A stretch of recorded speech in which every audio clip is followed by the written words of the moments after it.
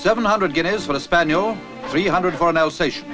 Such prices are all in the day's work down at Mr. Dick Cape's farm, Englefield Green, near Egham, Surrey. 200 of the dogs are Mr. Cape's own, and 50 are boarders.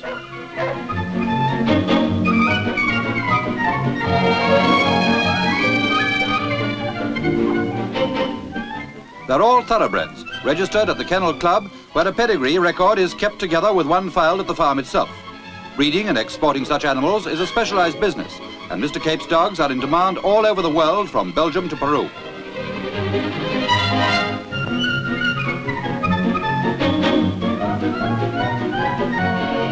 Feeding the family is quite a problem. With dog biscuits at £84 a ton, Mr. Cape gets 200 or 300 cod's heads and makes his own menus. Anyway, they look well on it, but that's just cupboard love.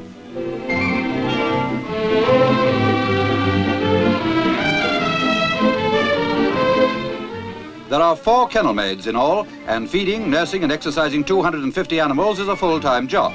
But 15-year-old Evelyn Knox can control 40 at a time without leaves. People come from miles around on Sunday mornings to see her do it.